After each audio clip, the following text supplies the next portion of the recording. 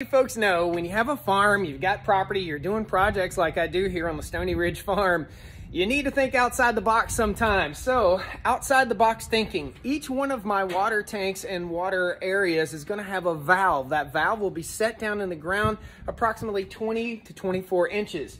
This is a ball valve.